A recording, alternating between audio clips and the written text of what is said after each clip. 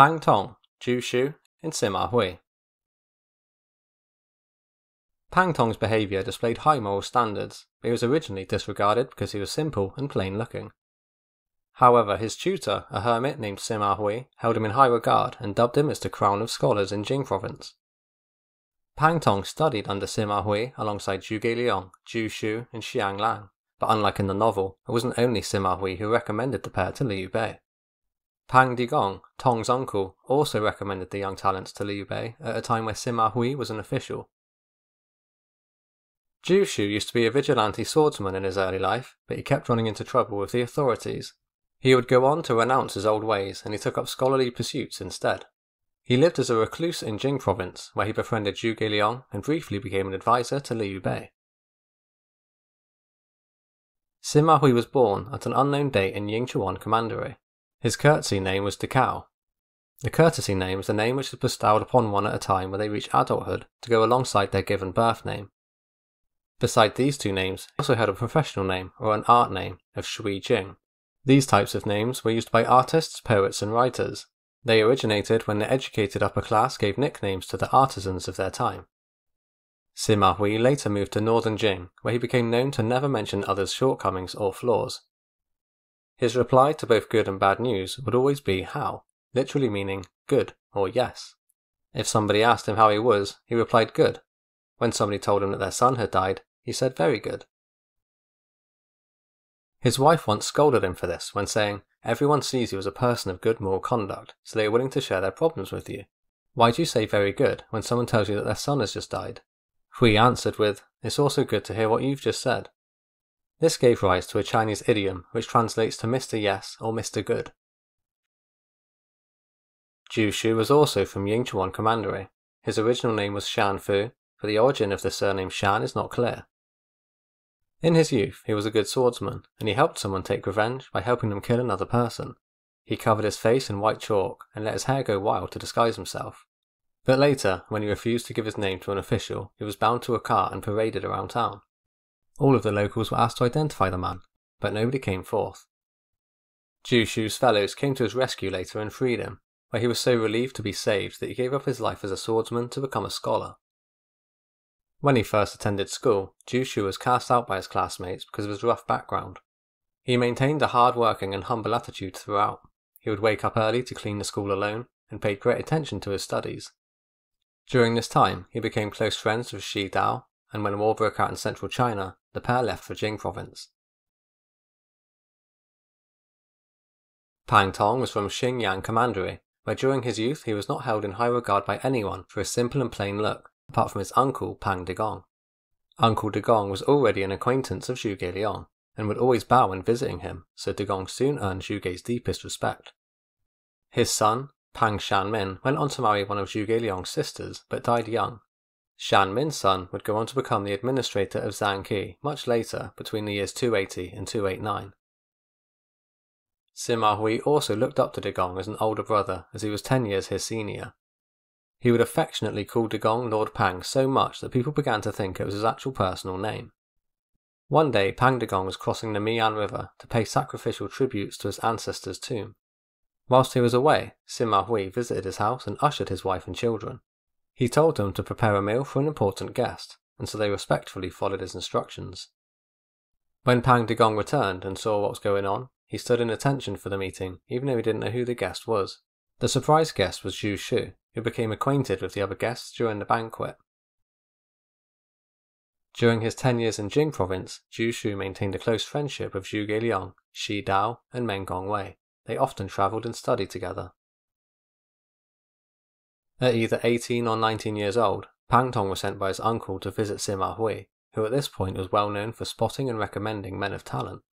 They met at a mulberry tree where Sima Hui climbed up to get the fruit, whilst Pang Tong sat below.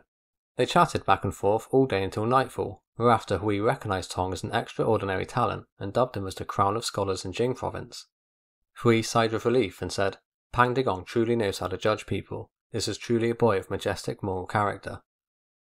From here on, the scholar gentry began to think more highly of him, and so gave him a nickname, just like they had with the others before.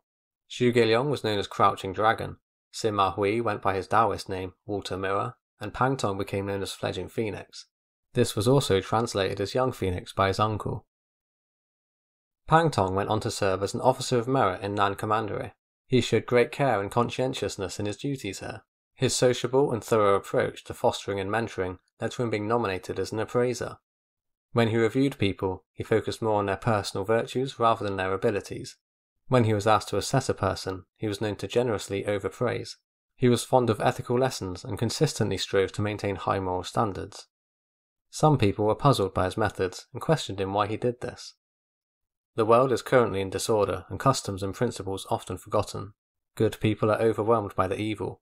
I desire to change social norms and revive good customs by encouraging good people and giving them an exaggerated reputation, so they can be admired by the many and serve as role models for others. Let's say I give exaggerated praises for 10, but I'm wrong for 5 of them. However, I have still gotten half of them. Then they can act as lofty examples to teach others of our time and cause the ambitious to act fairly. Is this not acceptable? When Liu Bei was at Xinyi County, he went to visit Sima Hui, who told him, Confucian academics and common scholars, how much do they know about current affairs? Those who analyse current affairs well are the elites. Crouching Dragon and Young Phoenix are the only ones in this region. Around this time, Shu also went to meet with Liu Bei, where he received a warm reception. He recommended Zhuge to Liu Bei, which he agreed with, and so he asked Shu to arrange the meeting. He explained, you must visit this man in person, he cannot be invited to meet you.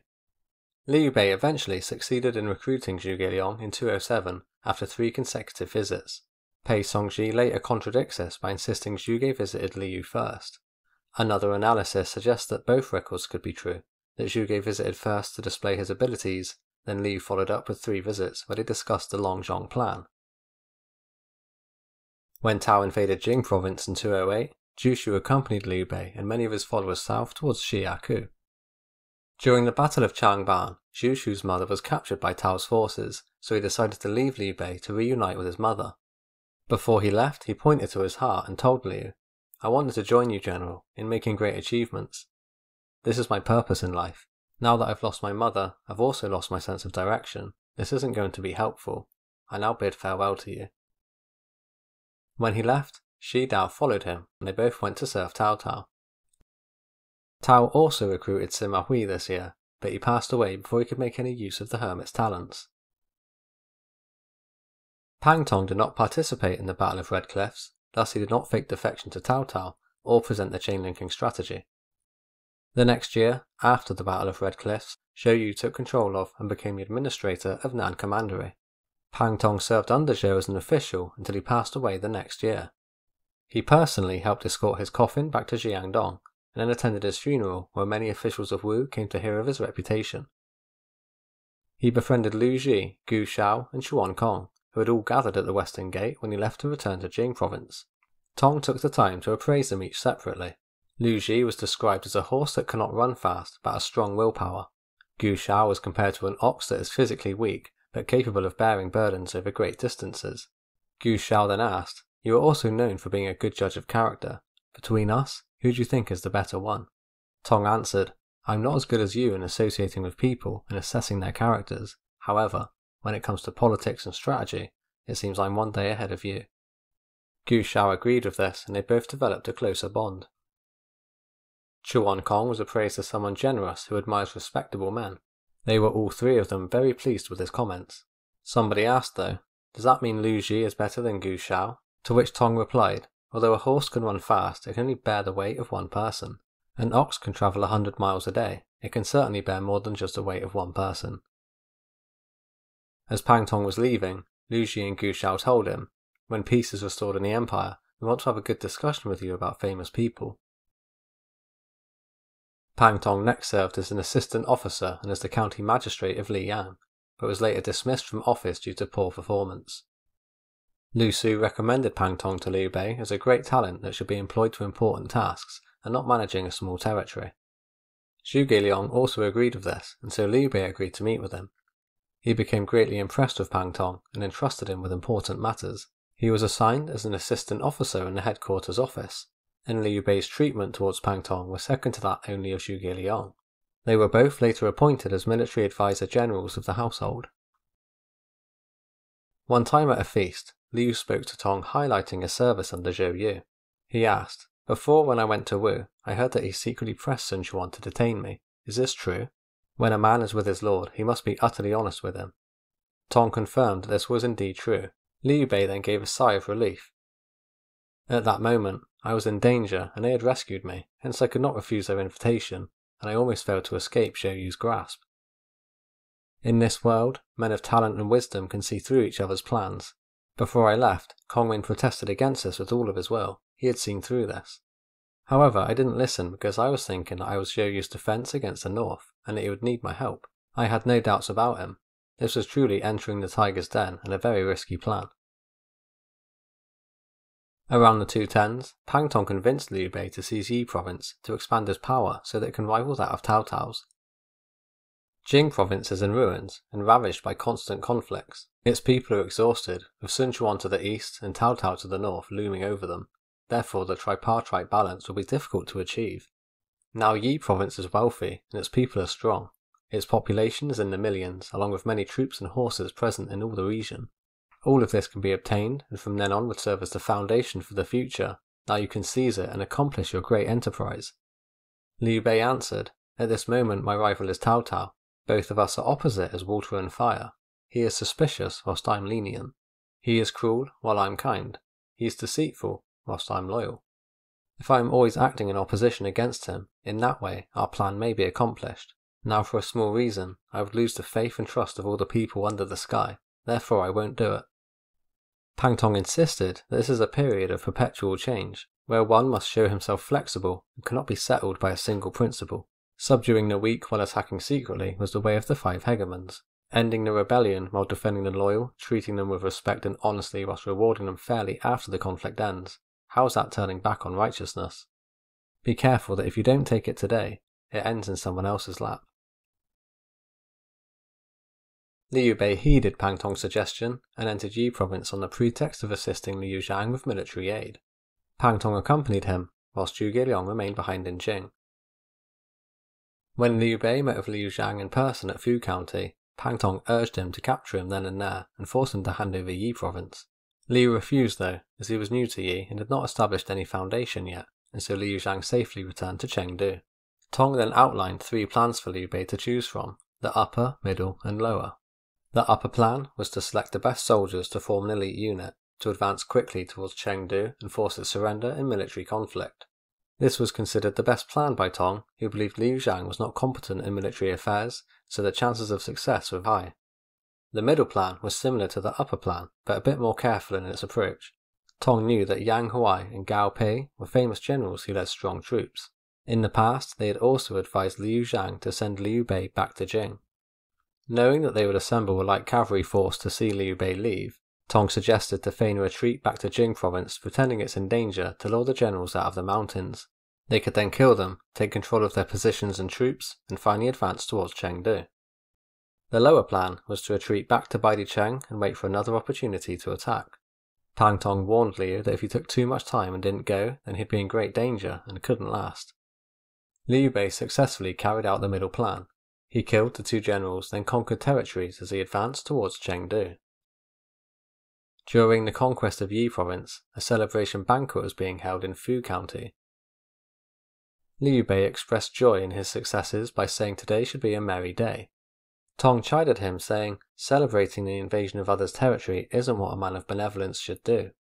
The drunken Liu Bei angrily cited past heroes who celebrated their victories as well, and then questioned Tong if they too were not men of benevolence before kicking him out. Liu quickly regretted this though, and invited Tong back in, who returned to his seat and did not say anything, acting as usual. Liu then asked, when that quarrel happened just now, whose fault do you think it was? Tong answered that it was both their faults. Liu Bei then laughed and the banquet continued. This event has been commented on by the historians Zizhi and Pei Songzhi. They both highlight that Pang Tong felt guilty as it was originally his plan to invade Yi province, so he restrained himself from having any happy feelings. Zizhi believed Pang Tong's silence and admittance of fault showed the guilt of his actions and willingness to improve himself, whilst also reprimanding Liu Bei honestly with a fear that the conversation could be leaked. Pei Songzhi highlights that when Tong heard Liu Bei acting happy, he acted unconsciously frank and answered him such. He says Liu Bei being too drunk and acting happy at another's misfortune was him being at fault, not Pang Tongs, and so believes that the purpose of Tong's admittance of fault was only to avoid conflict. Songzhi noted that though Master Zizhi's purpose isn't wrong, the implication of his words have digressed. During a battle against Liu Zhang's forces at Luo County, Pang Tong was hit by a stray arrow and was killed in action whilst laying siege to Luo City. He did not ride atop Hexmark, nor was he shot in Zhang Ren's ambush. Liu Bei honoured him and had a tomb and shrine constructed in Luo County. In modern times, it's become part of the 6th batch of major historical and cultural sites protected at the national level. The temple was built at Bai Ma Temple, literally meaning White Horse Temple. The site is also known as Dragon and Phoenix Shrine, due to the statues of Pang Tong and Zhuge Liang located there. The site had been damaged throughout the ages, but was restored in the year 1691.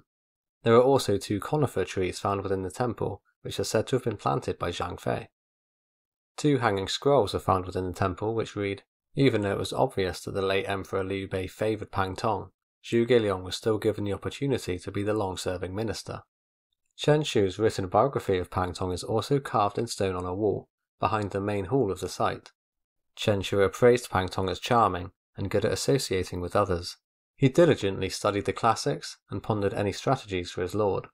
During his time, people from Jing and Yi provinces thought he was an exceptional talent. In comparison with officials from Wei, Pang Tong was akin to Zun Ye and Zun Yu. Whenever Pang Tong was mentioned to Liu Bei after his passing, he became deeply saddened and would weep. Tong was posthumously made a secondary marquis after Liu Bei became emperor. Liu Shan also later bestowed the title Marquis Jing onto him in the year 260. His unnamed father was appointed as a consultant and later received further promotion. Tong's younger brother, Pang Lin, also served in Jing province's headquarters and fought in the Battle of Yiling alongside Huang Chuan. He was in charge of protecting Shu's northern flank from attacks from Wei. Pang Lin and Huang Chuan became separated from Liu Bei's forces after the battle and ended up surrendering to Wei. Pang Lin served as the administrator of Julu Commandery and received a marquis title. Earlier, when Tao took control of Jing province, Pang Lin was separated from his wife. She only managed to reunite with him in 222 after he had joined up with Wei. She had stayed faithful to him during their 14 years of separation and raised their daughter by herself. Tao Pi bestowed many gifts onto her for her virtues. Pang Tong had a son called Pang Hong. He served in the Shu government and was known for being upright and outspoken. He once offended Chen Di, the prefect of the Masters of Writing, who in turn blocked any advancements in his career. He died in office serving as the administrator of Fuling County. Zhu Shu had served under Wei for this whole time and had made no notable contributions. In 220, under Tao Pi, he held the rank of Right General of the Household and a Palace Assistant Imperial Clerk. When Tao Rui came to the throne, Zhuge Liang heard of Zhu Shu's and Shi Dao's held ranks within Wei. He was very shocked and exclaimed, "Are there so many talents in Wei? Why aren't the talents of these 2 men put to good use?" Zhu Shu passed away from illness a few years later, and a tombstone has been found in Pengchang with his name on it.